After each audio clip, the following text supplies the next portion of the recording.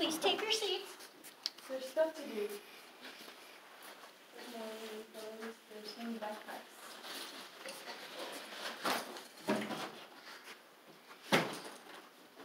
Lunch count. Ooh, haystacks. Yes.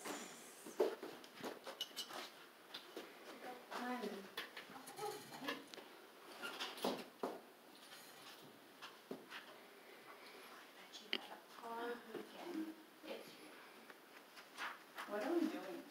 Your to-do list is right up there. That's just, if you want to, that's fine. If not, you'll see it again. Good job. You have your glitter out. Can you go clip up once for me? Yes.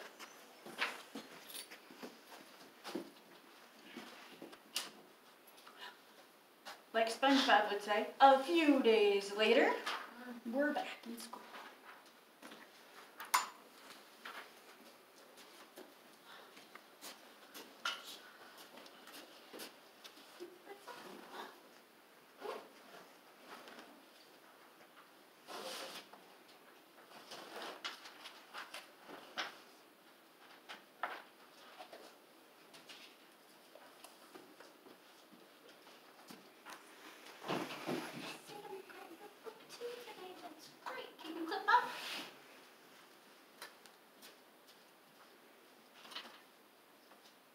That is our skip for right now. It was on procedures.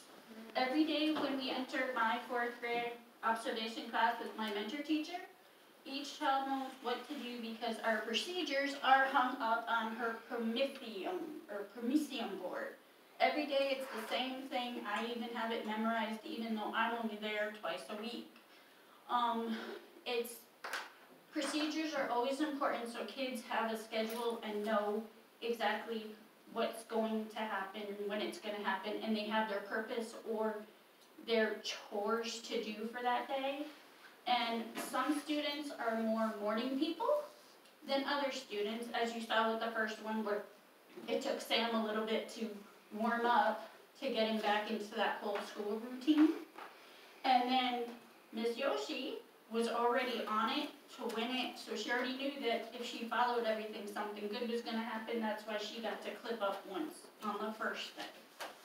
Procedures are good because it keeps, as people have told me, the inmates from running the asylum, because technically you are in charge and you are there for their safety and their respect and all that. So to earn it, you have to give it. So you give them their chores or their procedures every day, just like I think most of the schools, if I know, have schedules and rotate their specials every other day. So that stuff and those procedures help keep kids focused, and that's everything. Questions, concerns, just want to go home?